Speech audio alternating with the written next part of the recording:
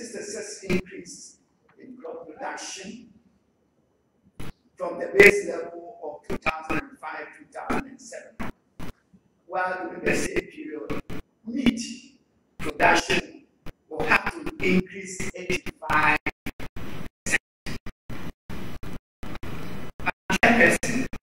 In the past, societies have demonstrated humanity's ingenuity to their ability to invent, substitute, or even to adapt the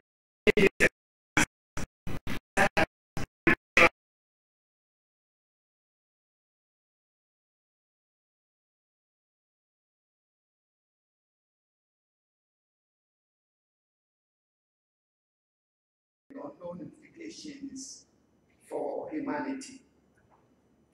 Now, for the food system, this means ensuring access to nutritious food, as well as access to natural resources and human resources that are essential for producing food.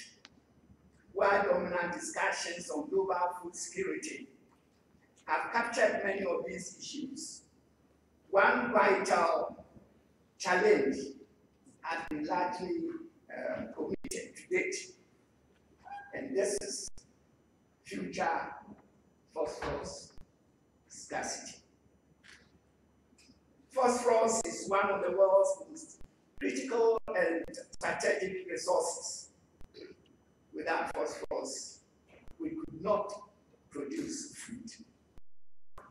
In its natural form, phosphorus only exists as phosphate rock at the surface of the Earth's crust, and on elements such as carbon and nitrogen, it is a non-renewable with finite reserves. No other element can perform the same role as phosphorus. And since humanity has grown to be dependent on phosphorus to improve food security, its shortage has economic, social, and environmental implications. Now, this lecture will highlight the essential role of phosphorus for modern agriculture, as well as the exhaustible nature of phosphorus as a resource. It defines peak phosphorus and what it means for short-term and long-term food production and food security in this country. The lecture will also examine strategies to cope with the impact of peak phosphorus on agricultural productivity and food security of the country. So, Madam Chairperson, I want to move on and give you a gist of key features of a very critical strategic element which is called phosphorus. The critical line-building properties of the element phosphorus are reasonably well understood today. According to some scientists, there is relatively little disagreement about scientists, industry, as well as to the key features of phosphorus. Phosphorus is among the most common elements found in the Earth's crust and was dubbed good life's bottleneck by a science writer called Isaac Asimov in 1974. He wrote, quote, "Life can multiply until all the phosphorus is gone. And then there is an inexorable halt, which nothing can prevent." He wrote, "We may be able to substitute nuclear power for coal, and plastics for wood, and yeast for meat, and friendliness for isolation. But for phosphorus, there is neither substitute nor replacement."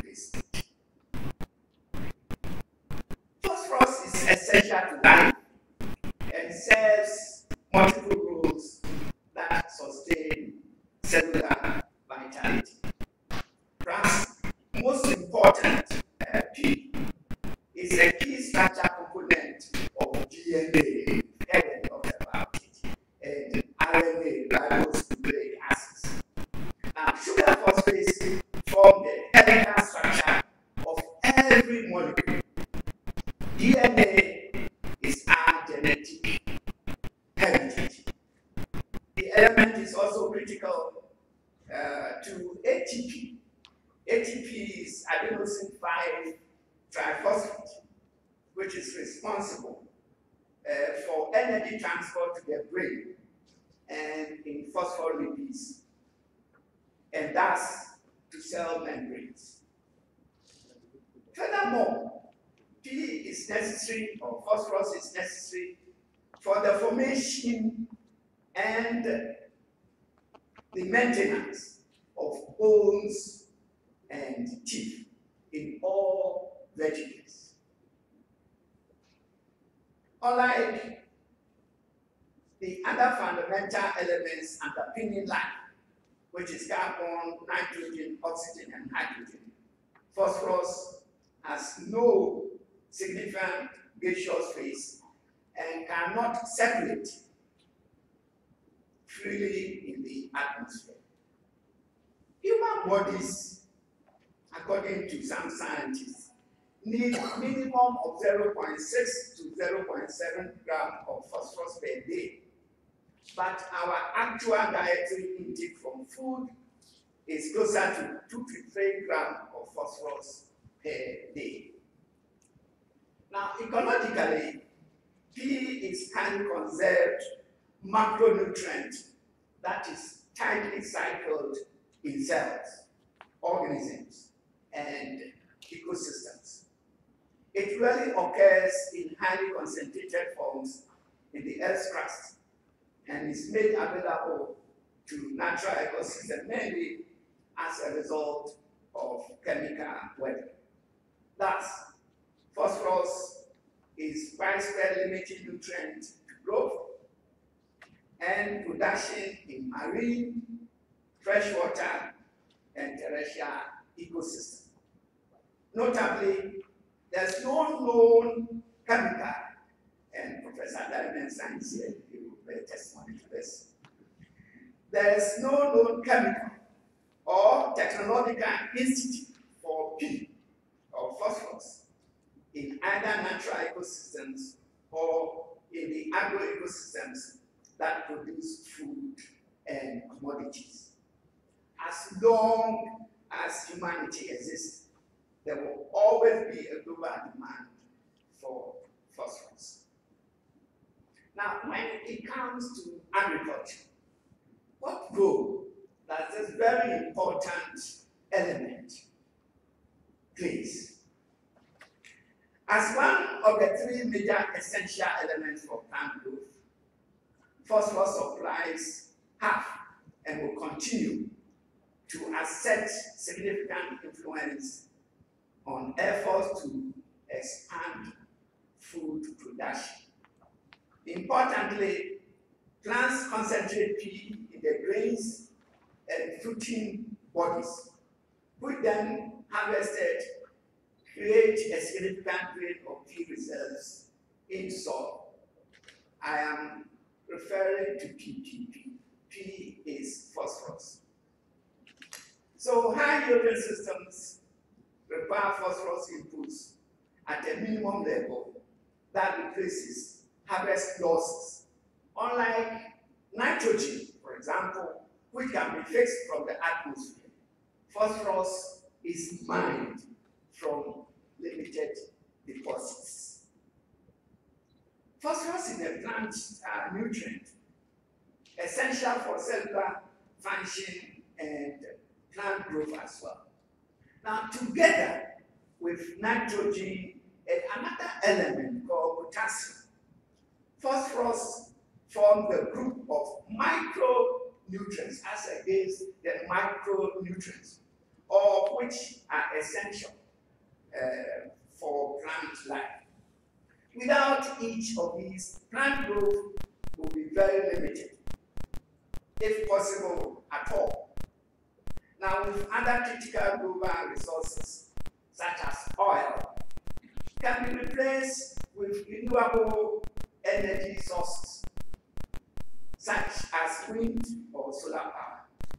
No other, I repeat, no other element can replace phosphorus in food production. In agriculture, Madam Chairperson, phosphorus is often applied as the farmers do in the form of processed phosphate salt granules that dissolve into soil or water and increase plant pH.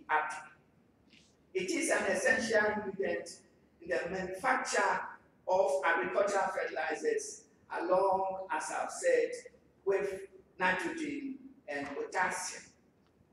While nitrogen can be obtained biologically from the earth and supplies are far larger, it will be phosphorus that will be a real challenge for future productivity in our agricultural systems. Its continuous supply constitutes the foundation of modern agriculture. Phosphorus deficiency is often the limiting factor of plant growth, as shown there. Thus, phosphorus is a critical element in food growth.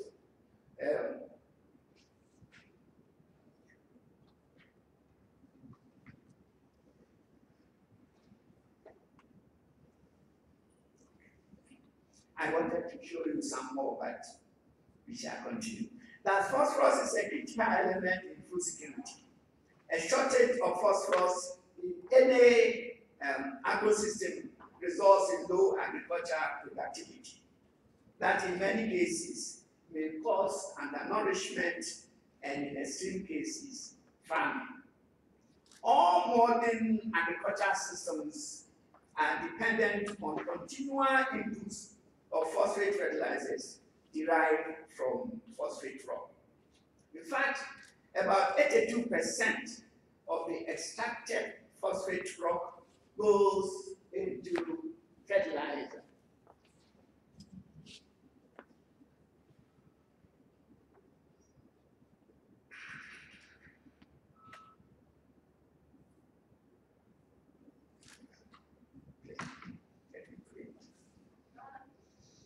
Of the extracted phosphate rock goes into fertilizer production.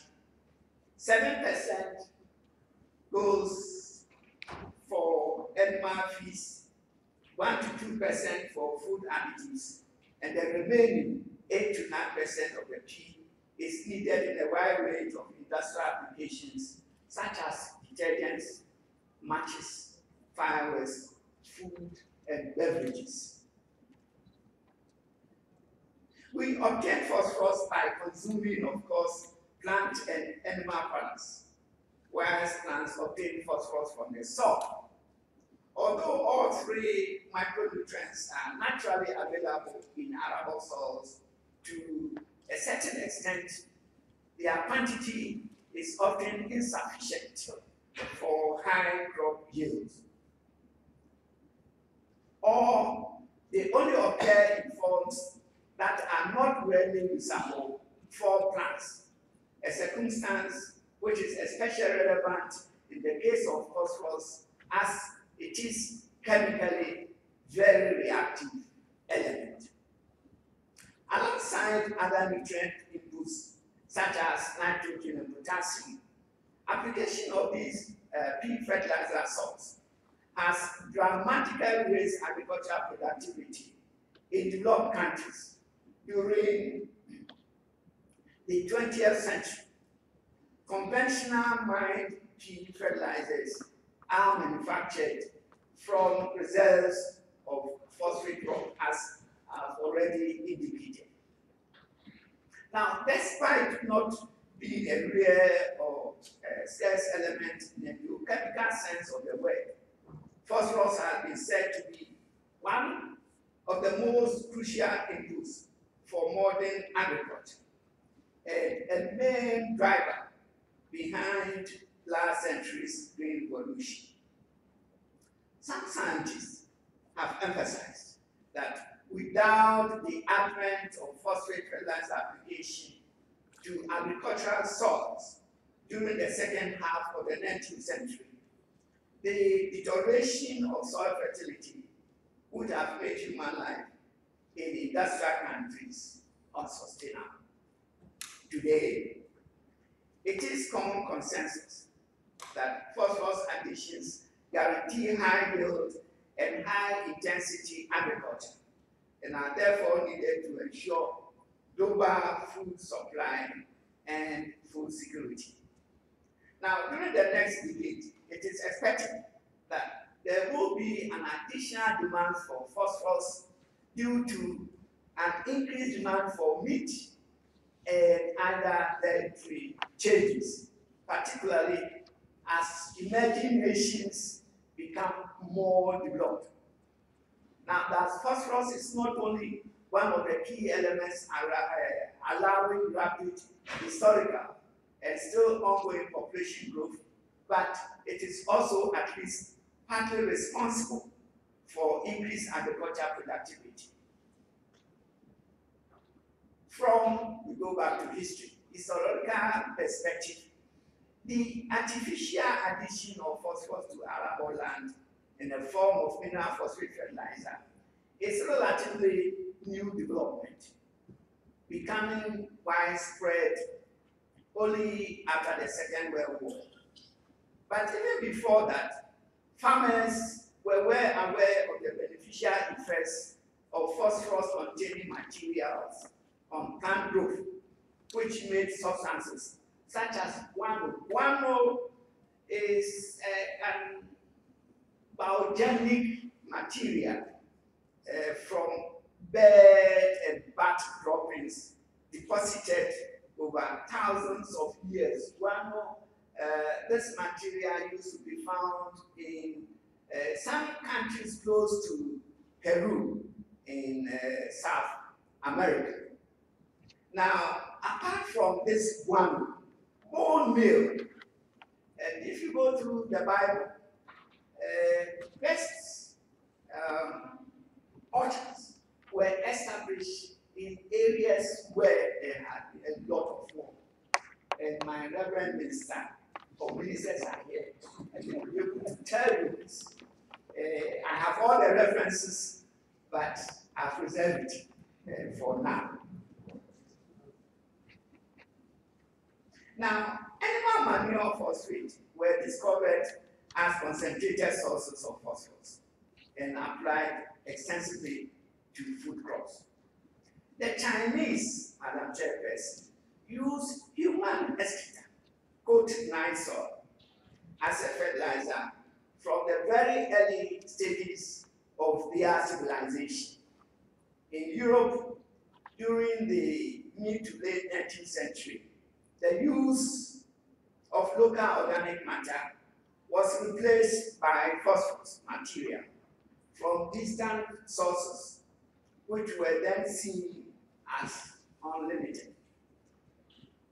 Simultaneously, the introduction of flash toilets in towns meant that human waste was discharged into water bodies instead of being returned to the soil. But not everyone was happy with this turn of events. Among the protesters against this was a gentleman called Victor Hugo, who wrote in Les Miserables in 1968, quote, "Science, having long groped about, now knows that the most fecundating and most efficacious of fertilizers is human manure. Thanks to human dung, the earth in China is still as young as the days of Father Abraham. Chinese wheat yields 100-fold of a seed. There's no guano comparable in fertility with the dirty trust of a capital. A great city is the mightiest of dung mills. Certain success will attend the experiment of employing the city to manure the plain. if our gold is manure, our manure, on the other hand, is good or good. The need for continuous phosphorus input in agriculture can be attributed to two different rationales. On the one hand, phosphorus is removed with each harvest at a higher rate than the soil can naturally provide. Therefore, phosphorus needs to be supplied artificially in order to keep crop yields constant and the soil's phosphorus stock from getting depleted. On the other hand, Madam Chairperson, there's a strong economic incentive for farmers to apply large quantities of phosphate fertilizers to the soil, for it usually is fast acting and leads to higher crop yields. However, there are limits to this rationale. For instance, phosphate fertilizer application is subject to diminishing marginal returns, and my former Vice Chancellor is here, and I believe he will probably be if I'm wrong. It's subject to diminishing marginal returns in terms of crop yield, and above a certain threshold, additional phosphorus input to soil merely results in increased runoff and leaching. Among the primary nutrients, phosphorus deficiency in Ghanaian soils stands out as a major constraint to food production in low input systems such as those practiced by the majority of our farmers. Ghana consumes less than 10 kilogram P per hectare. This is considered to be the least among our neighboring countries such as Cote d'Ivoire, Togo, Benin, Burkina, and Nigeria in the West Africa sub-region. Large areas of farmlands are chronically deficient in P. This is supposed to be the dominant source in Ghana, and I will, just because I'm a soil scientist, I can't help but to introduce you to some of these terms. We are starting from that corner Ghana map on your right, and we call it Xanthic ferrazones.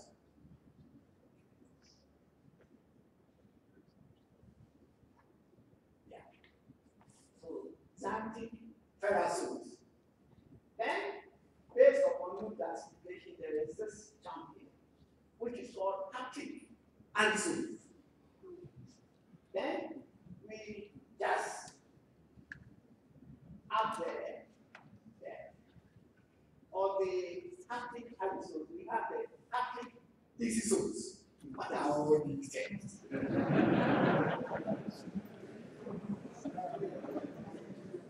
Now, they are extremely important. We don't have time to try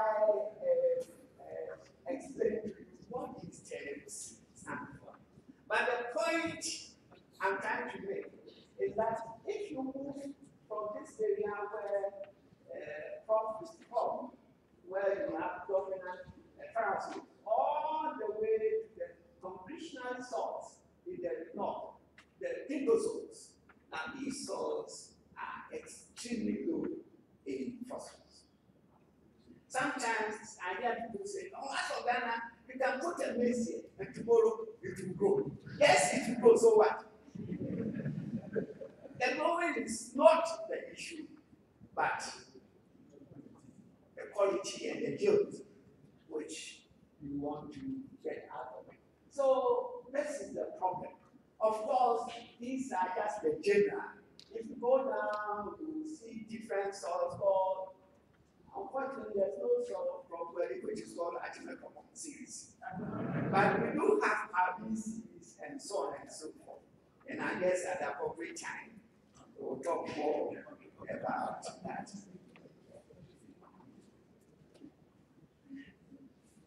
And I'm chairperson, unless phosphorus fertilizers are used in these soils, even the best recycling system will not achieve the minimum soil P levels required for good yields.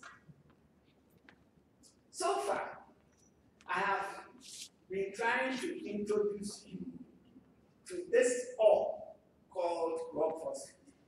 And I said phosphorus is from rock phosphate. And you need the phosphorus if you want food to eat, etc., etc. Now, I just want to talk briefly about this one, because the core of the peak phosphorus is based upon this. And I will tell you where we have some deposits of phosphate rock in this country. I will not tell you why we are not exploring it. Maybe it is for very good reason, strategic reason. Ladies and gentlemen, phosphorus rock, the main source of phosphorus, is found in two forms of deposits. Sometimes I tell my students 3 instead of 2. But let me go according to our research. Sedimentary and igneous. The majority, about 83%, is sedimentary. And the main producers of sedimentary phosphorus, which tend to have a higher grade. Some of the rocks are of higher grade and others are of lower grade. So I'm referring to those sources which are of higher grade. Now, countries which tend to have this higher grade rock phosphate are China, the United States, Morocco, and Tunisia. Igneous phosphates are mainly found in Russia, South Africa, Zimbabwe, Brazil, Finland, and there are also some interviews of low-grade phosphorus rock in Finland. Now, the primary method of mining sedimentary phosphate rock is surface or strip mining, and consists of, just like guarantee, really, consists of clearing the vegetation, removing topsoil and overlying rock before removing the ore. Except for a handful of underground mines, most of the world's phosphate rock is extracted from large open pits in various regions of the world. And I want to show you a typical large open pit gas mining of phosphate rock in the Republic of Togo. Now, this is sedimentary rock. These are the raw.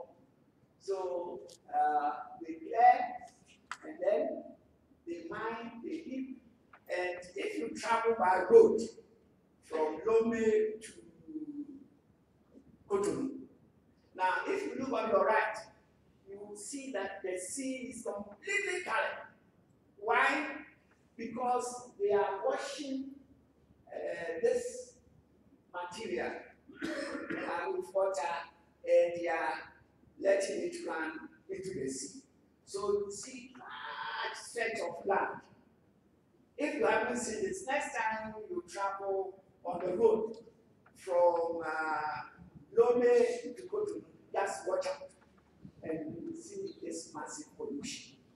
It is fantastic. You will see it, and you ask yourself, what is happening? Fortunately for them, we don't have small scale rock phosphate mining. We don't. Because if you mine the rock, what are you going to do with it? You really need to polish it before you can send it to the industry. So they don't have it. But the massive effect of this on the environment is incredible. Now, phosphorus is the 11th most abundant element in the Earth's crust. Yet, practically useful deposits are geographically concentrated in only very few countries. Yeah, this is the map of the world. And it shows where rock phosphates are mined. Now, see the distribution of the rock phosphate. Now, I want you to take note of this area. This is where we have Morocco and Western Sahara. And I'm going to tell you an interesting thing about the deposit here. Now, in 2011, China, by far, was the most largest producer of phosphate rock, 81 megaton, followed by US, 28.1 megaton, Morocco, 28 megaton, and Russia, 11.2 megaton. Together, these four countries were responsible for nearly 75 of global phosphate rock production. Now, according to some researchers, global phosphate rock production amounted to 198 megaton in 2011, and of the 198 megaton of phosphate rock mined in 2011, only about 31 megaton, or approximately 16%, were exported. Thereof, 78% were exported from North African countries and countries of the Middle East, such as Jordan, Syria, and Egypt. Can you imagine? With Morocco 36.7 clearly holding the title of being the world's largest exporter of phosphate rock. Now, sure, in Africa, we also have something. Africa's phosphate rock resources are vast, I must admit. Approximately 42% of the world's total phosphate reserves are derived from Africa. The distribution of major phosphate rock deposits in Africa is shown. You can't, because it's not color. So you see all these spots are phosphate rock deposits. Fortunately, this is Ghana, and we have a deposit here, and we have another deposit there.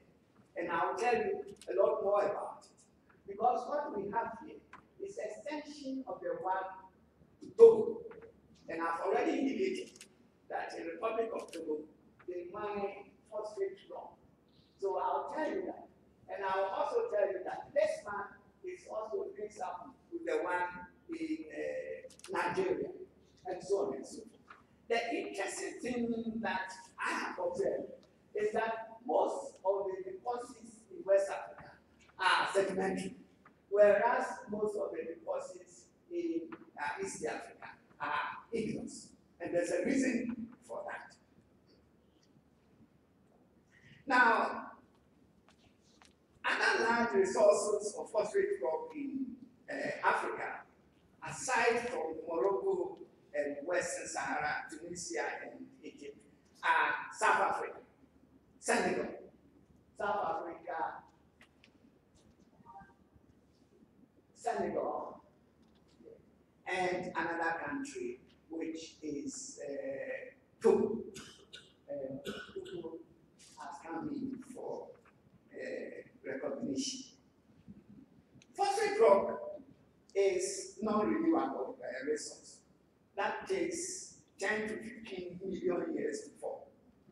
And production from high-grade reserves is likely to peak in the coming decades.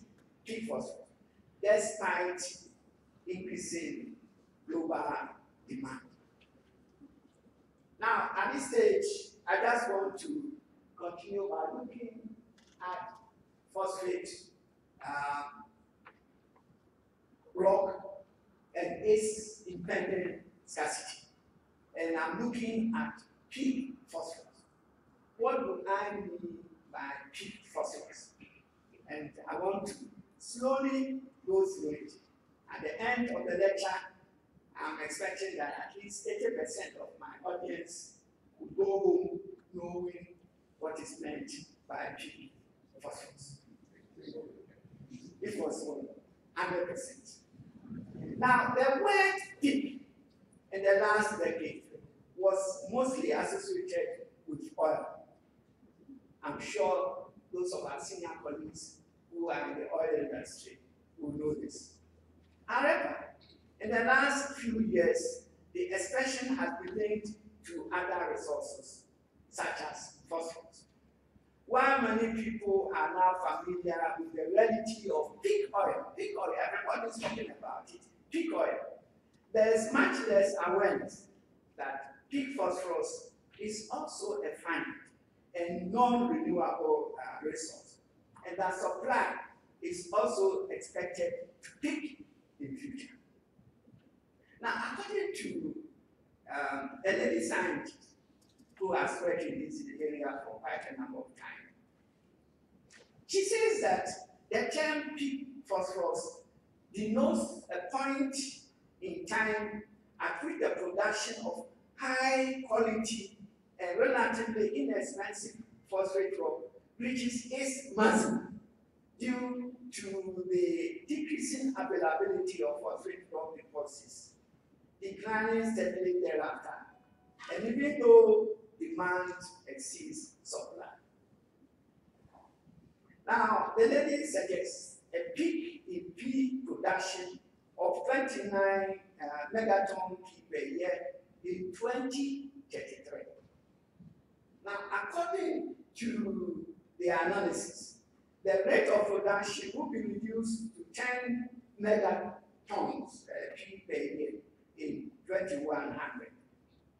Another scientist is also forecast that a large increase in P fertilizer use of cropland in developing countries, and estimate that 36 to 64% of P reserves will be utilized by 2100. Now, this is a very common graph used by scientists in the oil industry. Hubert 1954 developed a model for estimating how long American oil will last. And they developed this theoretical model. And they have a way of calculating it. And they realized that if you use this model, two very important indices can be obtained. First, you can get a year of maximum production. That's the peak. And at the same time, you can get retrievable resources. And so this area, you can retrieve it, but after what point in time, right? Now, this model has been used by scientists in reference to phosphorus. Because why? Phosphorus is just like oil. It is finite. It is not renewable. And therefore, if you can use this model to determine when oil can peak, you can also use the same model to determine when a particular resource will also peak. After using this model, he then plotted the black line, and you observe that it tallies with, or it correlates with Hubert's peak. And they realized, one of them realized, that if you do this, then it should be possible to estimate when 50% of any phosphate deposit will peak. So, on the basis of this, some scientists are saying that by the year 2033, the phosphate rock will peak. And when it peaks, what happens?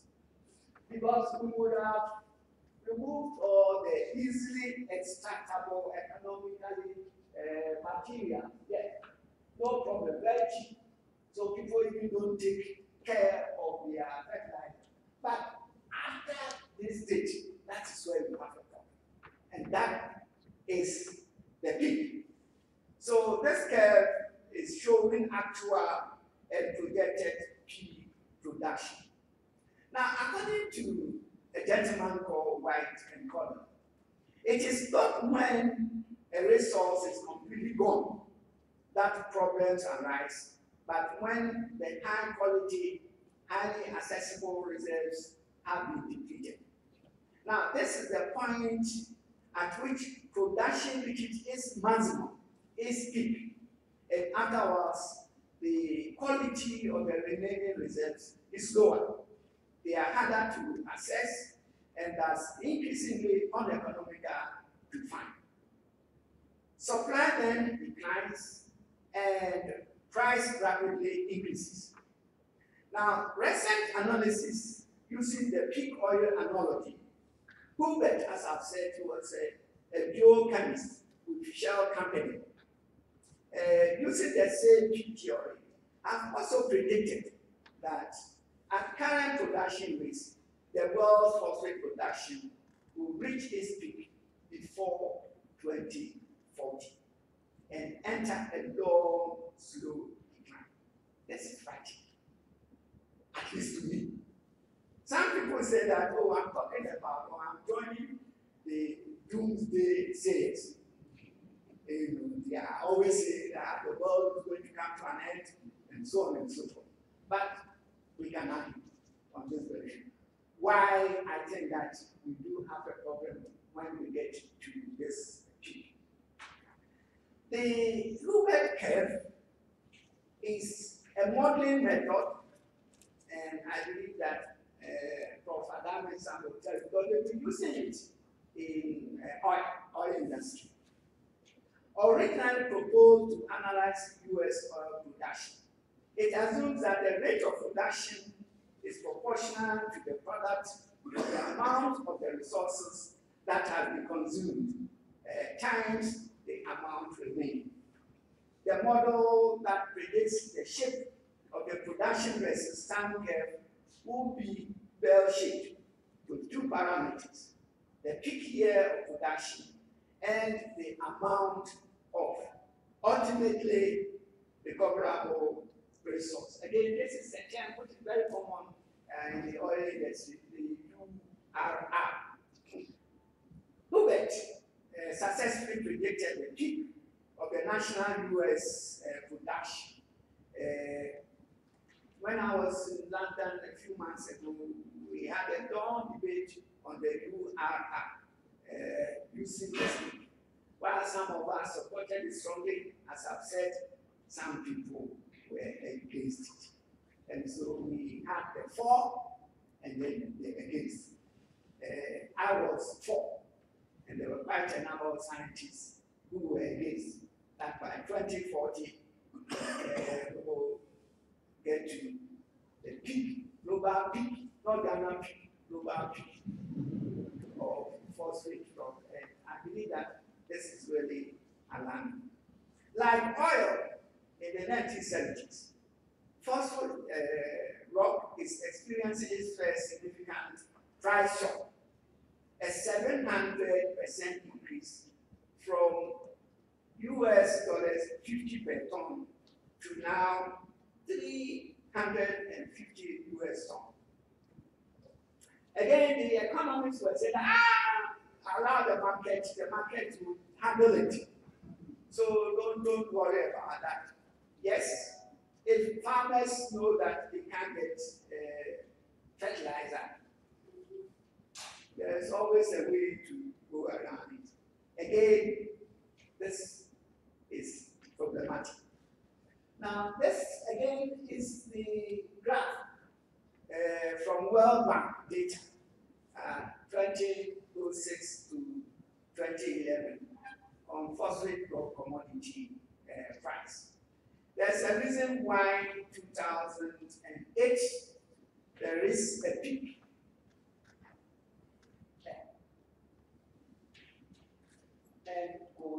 it later. Madam Chairperson, so this is where we are. What at all is the impact of the peak phosphorus on agriculture and food security? I guess that by now most of you have already formed an impression that, well, if phosphorus rock is expensive, then we can use other things. But let's scientifically look at this issue closely. Limitations of cereal production and animal feed will begin when the cost of pea fertilizer increase. That is, when the supply is less than demand, or the demand is more than the supply. The economic challenges of expensive feed may disproportionately affect food production in Ghana that have no pea mineral reserves of commercial scale or very limited reserves, like Ghana. Unlike developed countries where oil or where only a small fraction of grocery store food costs about 20%, are actual farm costs, that is the cost including fertilizer incurred by farmers to produce the food.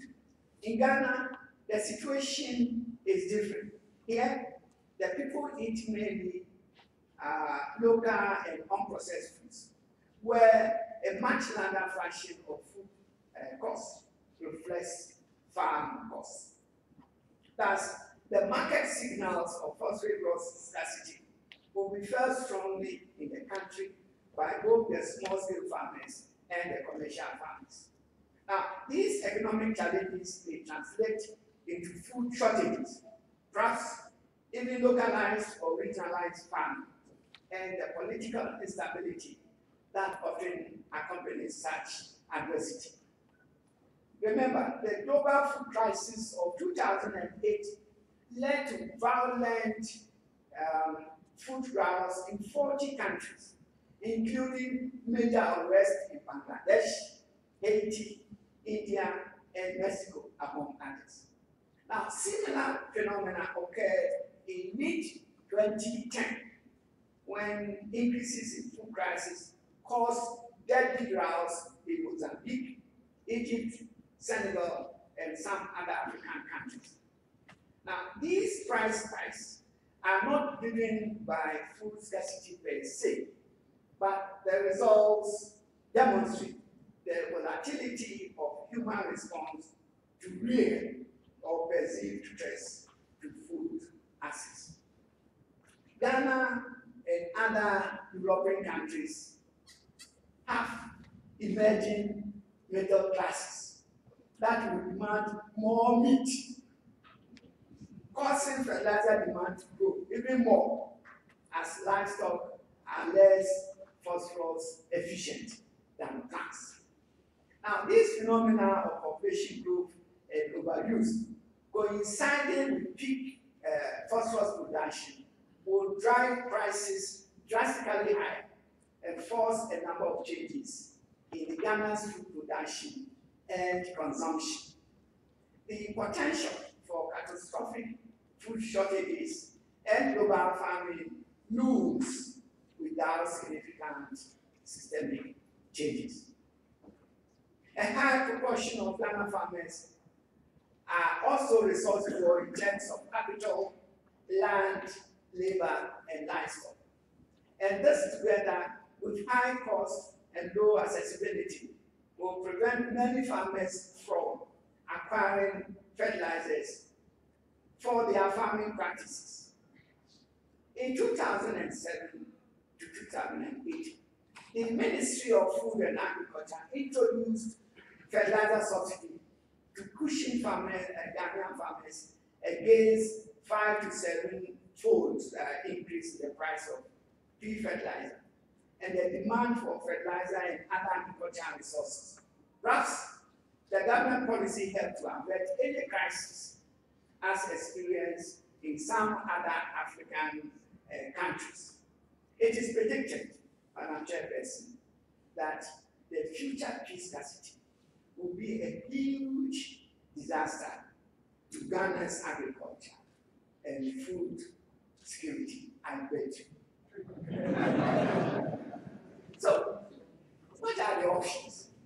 Now, the first have been laid bare. At a particular point in time, we are going to run into peak phosphorus production. We will not have enough material to process for phosphorus. And we are saying that that will affect our agriculture. How? Because prices will go up. And unless government decides to come in, there is going to be a big problem. Other options surely are there. There are quite a number. Some of these options are easy, to handle. Others may not, but I'll try and give a few, which I think we can take away. Historically, Madam Chairperson, concerns have emerged repeatedly regarding the potential scarcity of phosphorus. U.S. President Roosevelt addressed fundamental aspects of sustainable phosphorus management in his message to Congress on phosphorus for soil fertility on May 20th, 1938. And I want to quote you. I cannot, this is President of I cannot overemphasize the importance of phosphorus, not only to agriculture and soil conservation, but also to the physical health and economic security of the people of the nation. Many of our soil types are deficient in phosphorus, therefore, thus causing low yields and poor quality of crops and pastures. Recent estimates indicate that the removal of phosphorus from the soils of the United States by harvested crops, grazing, erosion, and leaching greatly exceeds the addition of phosphorus to the soil through the means of fertilizer, animal manure, and bedding.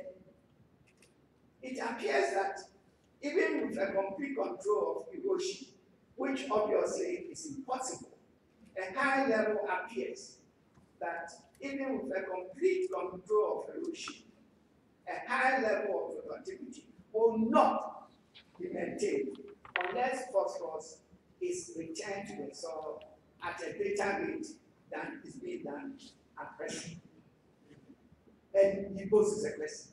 Therefore, the question of continuous and adequate supplies of phosphate rock directly concerns the national welfare. It is therefore high time for the nation to adopt a national policy for the production and conservation of phosphate for the benefit of this and coming generations. Unquote, President Roosevelt, 1938. Ladies and gentlemen, we can see from this passage how the basic principles of phosphorus management had already been identified by the 1930s. However, these concerns were largely ignored as phosphate rock was seen then as cheap and limitless source of phosphorus.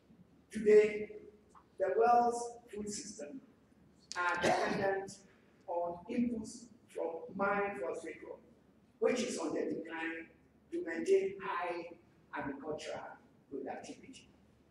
Let's look at what we do, basic things in agriculture. In crop production systems in both high and low potential areas, the efficiency of phosphorus fertilizer use should be improved through better timing and placement of phosphorus. We all know that.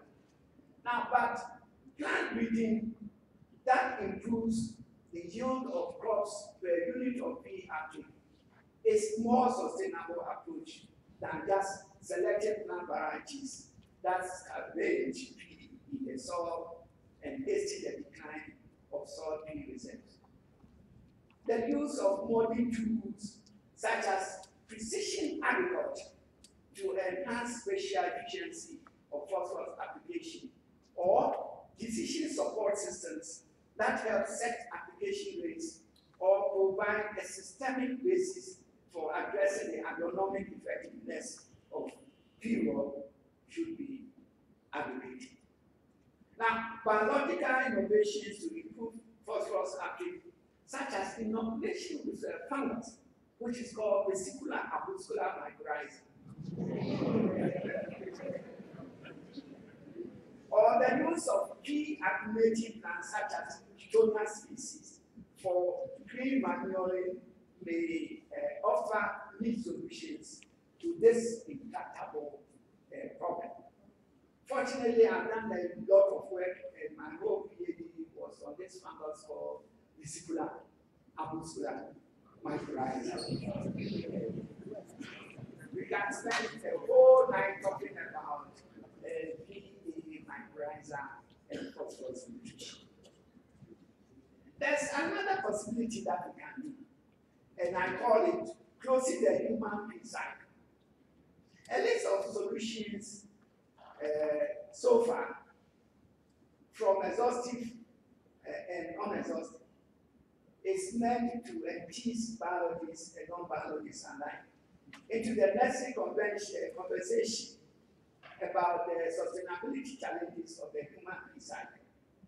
One option that does not involve closing the human feed cycle is locating new sources of mineral feed. Many economists and technologists argue that markets respond to scarcity and higher prices by creativity and creatively finding new sources of or viable substitute for a product, and that this creativity is driven by commodity price. Prof, I'm sure you agree with me. Although we cannot envision a viable substitute for elemental phosphorus, the former scenario is likely with mineral feed, particularly when it becomes more scarce and expensive. There is considerable agreement that though no large-scale phosphate rock deposits have been found in Ghana, several indications point to the existence of this rock in the country.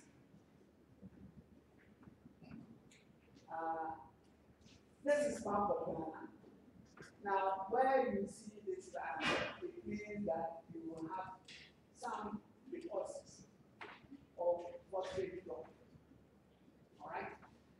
Now, so far, Mr. Kessie, who was the director of Ghana Geological Survey, and he has asked Mr. Owusu, who was a lecturer at the Geology Department, University of Ghana, they have done a lot of work on this deposit. And that is the Keita Basin. Yeah. The interesting thing is that the Keita Basin is on the Quaternion Formation. Now, where you have a lot of sandy soils, and this is where, some years ago, we were looking for oil because of the formation, the Quaternion Formation. Now, in addition to that, Kessie and Owusu came across this. So far, from what we know, this rock or the geology, it extends to the Republic of Togo, as I've already indicated. So at least in Ghana, we have something. So if all the chips are down, we can go to Keita Basin and see what we can get from there. But this is an open. How about human feed cycle in agricultural production? I believe that not many people will get enthused about what I'm going to say. But please allow me to say it with the deepest respect. There are numerous opportunities to grow the human feed cycle at the agricultural and food production stage.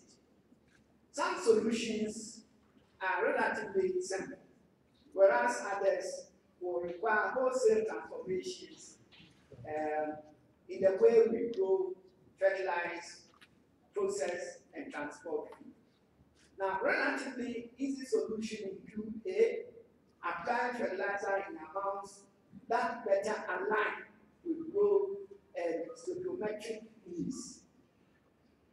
B, bioengineering crop strains that requires less feed for the same crop production, or that more efficiently take up feed from the soil.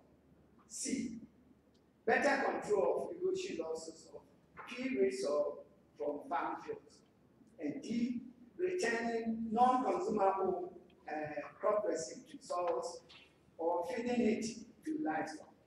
However, the industrialization of agriculture has created challenges to closing the human being cycle that may require more transformative thought.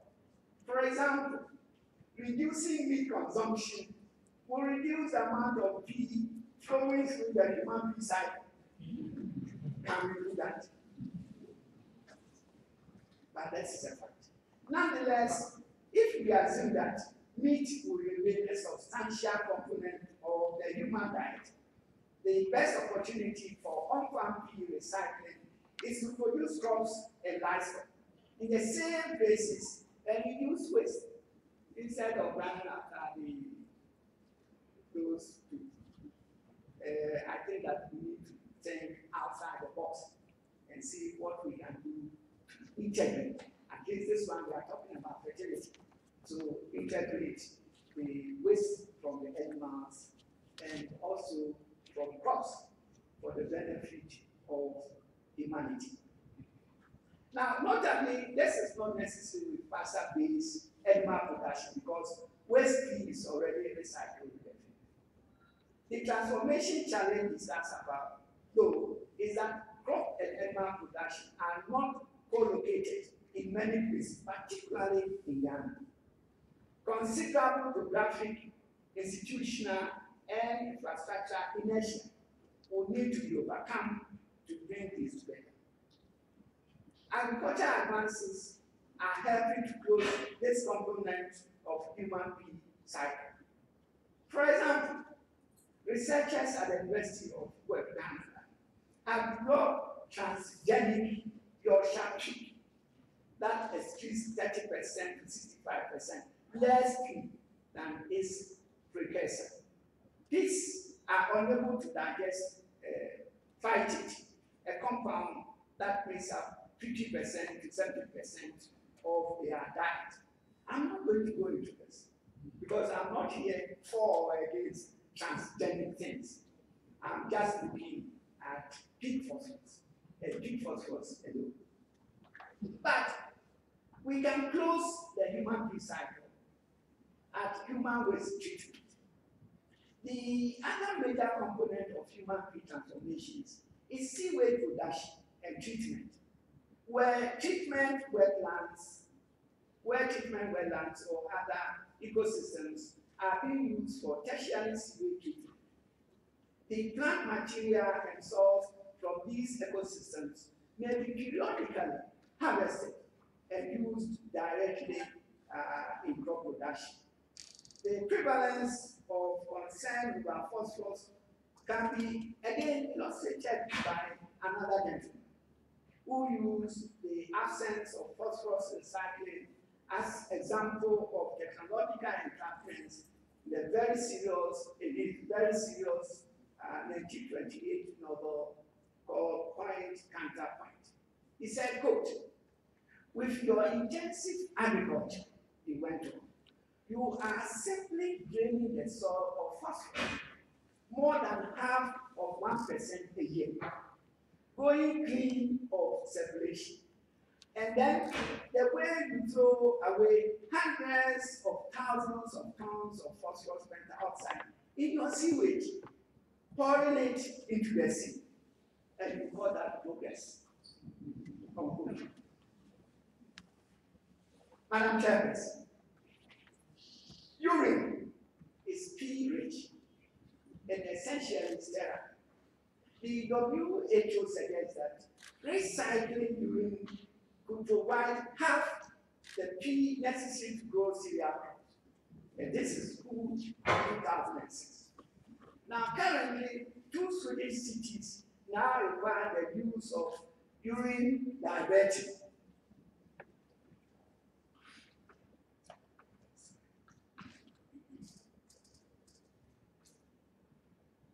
Now, this one, urine diverting dries part toilet from India. And then a urine diverting dry toilet from Sweden. Now, so you separate the liquid from the solid. And this is in Sweden. Let me also add that, as I've said, 2 Swedish cities now require the use of urine diverting toilets that separate urine from solids and recover the liquid waste. And the Swedish national government, I repeat, the Swedish national government has set a goal of recovering and reusing 60% of all P in sewage by the year 2050. With the proper infrastructure, P may be efficiently recovered through the direct use of urine or precipitating. When you process urine, you get a compound, and the compound is called subite. You get crystals of subite, and it's basically ammonium, magnesium, phosphorus. That can be applied directly to farm fields. So you use the urine, if you process it, you get your fertilizer. And that is wonderful. Another major barrier to closing the human waste portion of the P cycle may be merely psychological, Mr. President, with due respect. In much of the world, human excreta are perceived not as a resource at all, but as something to remove, that is to be flushed. Modern societies invest considerable resources ensure the rapid removal treatment and discharge of human waste, and people rarely, if ever, come in contact with their own waste. There are clearly public health challenges, I must admit here, but they are not insurmountable.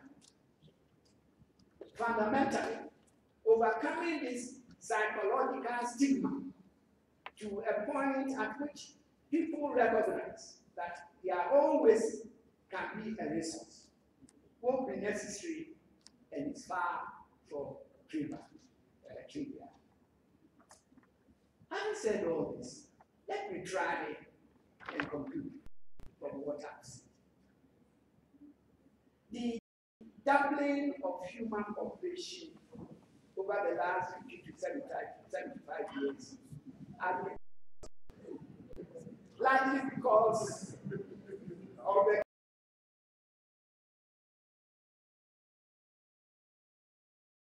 related increases in crop have required a concurrent increase in the use of inorganic nutrients. Phosphorus cycles over geologic timescales, making it effectively a non-renewable resource. A review of estimates of P recycling in the human phosphorus cycle show considerable variability and uncertainty. But today, it appears that only about 1/4 of the fertilizer used in agriculture is recycled. Whereas some of these phosphorus inputs are returned to arable land in the form of manure and crop residue, the majority is not. Instead, various inefficiencies along the value-added chain in fertilizer and food production, as well as natural soil erosion, entail considerable phosphorus losses to the environment. Eventually, a significant amount of phosphorus ends up in the ocean. Once it has dissolved therein, phosphorus is today, as well as in the foreseeable future, not recoverable. and thus be lost permanently for human use. I've already indicated that when you pour all this into the sea, it takes more than 100 million years to have a sedimentary rock full of phosphate formed. Now, the phosphorus cycle is a cycle only the very long run, and unfortunately, not a human time scale. Ultimately, it is this combination of modern agriculture, strong dependence on phosphorus, its currently highly unsustainable use, and unrenewable and finiteness of phosphorus raw resources that recently attracted increased scientific and public attention. Thank you very much for your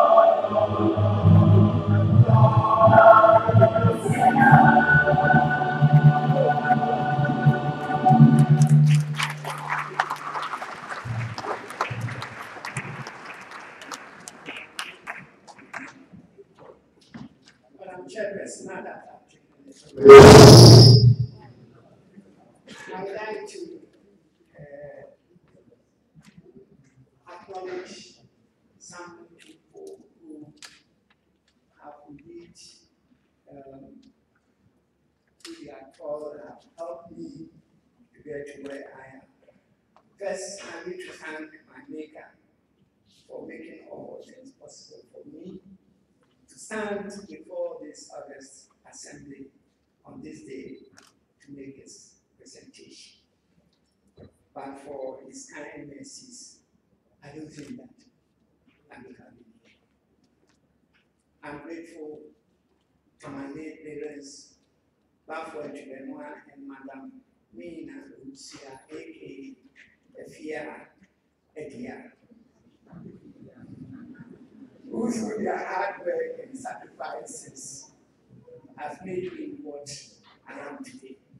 I'm sure that if they were to be alive, they would have been here to celebrate this momentous occasion with me.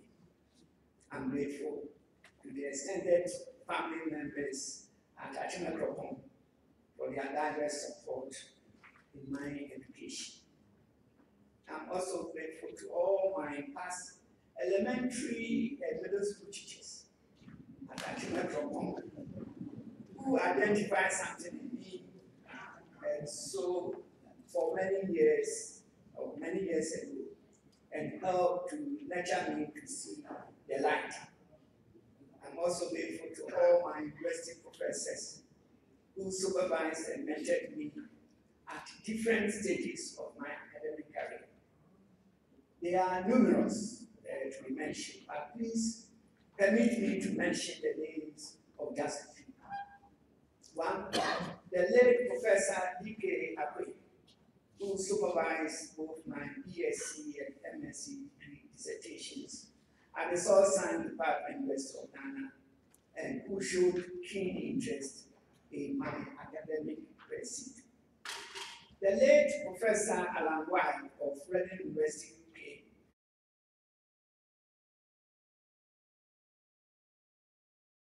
UK, who also supervised my PhD research work. The late Professor David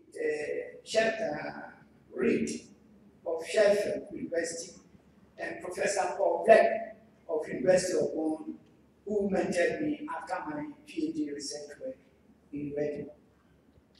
To my uncle, Professor L.A. Gwadi, who has been my source of inspiration and encouragement right from the early days of my life at Inaugural up to now. I'm grateful to you, Uncle, and may God bless you. I'm also grateful to my dear friends and colleagues, the late Professor S.K. Danso and J.C. Norman, who shared their academic experiences with me and supported my candidature for membership of the Ghana Academy of Arts and Sciences. To Dr. Elias Ayuk, the director of UN Accra, I wish to say, merci beaucoup. I'm thankful to all my postgraduate students, especially Amos Wekuede, who team up with me and helped to publish a number of excellent scientific papers in the area of phosphorus in reference journals. Finally, what do I say? I'm very grateful to my wife, Elizabeth, and my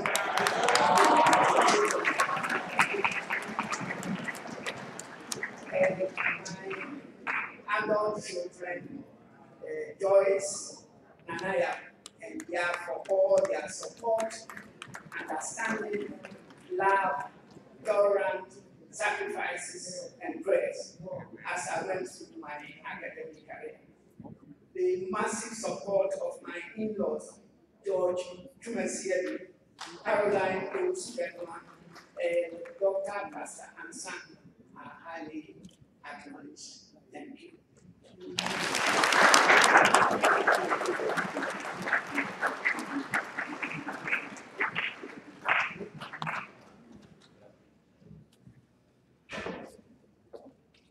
Very much, Madam Elizabeth and the family stand up, please. For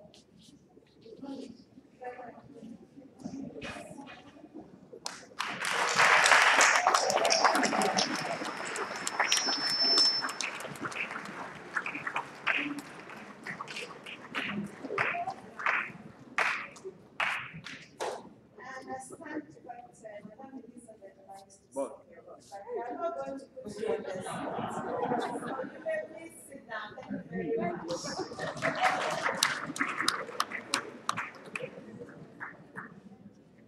And also to support Professor Owusu-Bennoah is the Trinity United Church Youth Choir, singing ever so lovely.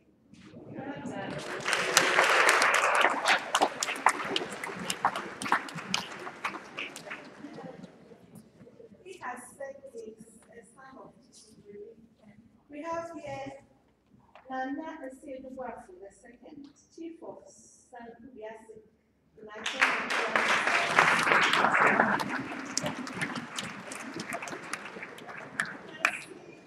distinguished ladies and gentlemen, you can see the importance that the Ochimini himself attaches to this royal of Achim in asking Nana Eseduwafu II to represent him. Nana Eseduwafu II is representing Sadi Fuametia of Achim locality.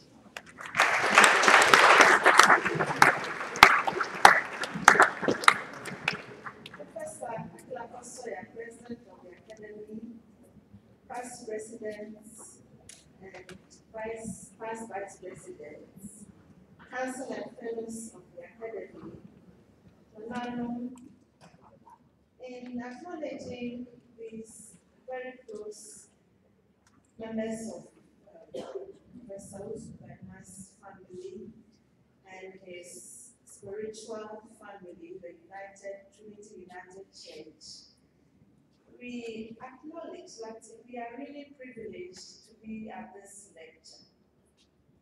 Now we know what big phosphorus means. But for me, the speaker has moved phosphorus from the periodic table to an irreplaceable item in the food chain. Thank you. He has also made it quite plain the importance of phosphorus, which many of us gloss over. And we saw the map of Ghana showing the dominant soils. That was very revealing to me. Really, the inaugural lectures are therefore a means by which the new fellow educates those of us, the ignorant, in his chosen field. And if we cannot remember the big words that he threw up, I think that Professor Owusu-Bennoah has done this very well, trying to educate us and to win, I think, the young ones over those still in the education and the lower levels of educational sector, to win them over to take agriculture and biological sciences. So I think that every time we sit down to a meal, we will remember the importance of peak phosphorus and its implications for our national food security. Distinguished ladies and gentlemen, please join me to thank Professor Inaugural Owusu-Bennoah.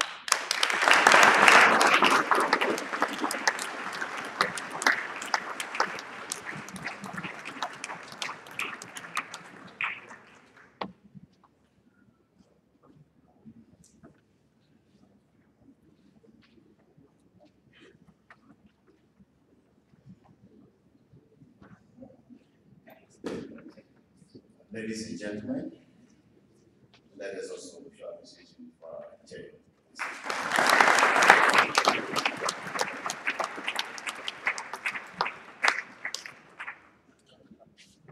The next inaugural lecture will take place in this auditorium. And it will be delivered by Professor Owusu-Bennoah. That will be on the 20th of October. 20th of October. And the topic will be slavery in Ghana, our story, our heritage. You're all invited to come and listen to Professor Owusu-Bennoah. I'm sure she will educate us greatly. There will also be some light refreshments after the function. The fellows will have their refreshments in this foyer here.